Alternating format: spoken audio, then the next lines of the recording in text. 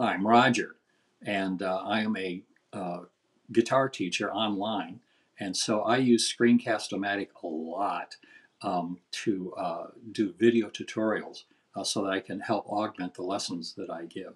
I love this program. Honestly, I would give them the highest rating, a rating of 5. So before I got Screencast, and I've been using them for quite a while now, I was just trying to make videos with QuickTime on my Macintosh computer, and it just honestly did not give me the flexibility that I needed. The nice thing about Screencast is that uh, it gives me enough stuff to work with editing and so on and so forth without overwhelming me, and at the same time, um, QuickTime just doesn't give me all the tools that I need to do the job that I need to do. So I was looking around for something to replace QuickTime, and I didn't know.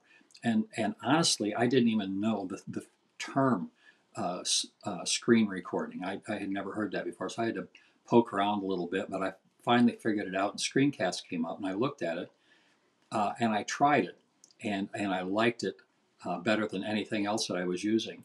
I have since, because I'm always looking for I'm a grass is always greener on the other side kind of guy, and so I was looking around maybe for something better, and I've looked at 3 or 4 different other programs, but nothing works for me anyway as well as easily, as conveniently, and gives me all the tools that I need to do my job. Getting started with Screencast was pretty easy. Everything's pretty clearly marked. A couple of things that I stumbled over, but hey, I'm old. Old people and technology is not always a good combination. But quite frankly, it was pretty easy to get going. They've had a couple of upgrades since I started, and the upgrades just integrated very comfortably right into what I'm doing. Everything was very easy, very convenient. Well, if somebody was considering Screencast, I mean, I would look at Screencast and I would look at a couple of others, and I think what you'll find is that Screencast is going to give you everything that you need.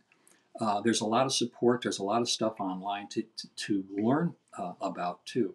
So you have a lot of things that you can do with Screencast, and it's just easier to work with all the way around. But I would check some others first to make the comparisons so that you're comfortable in your own mind, and then I think you'll definitely choose Screencast-O-Matic.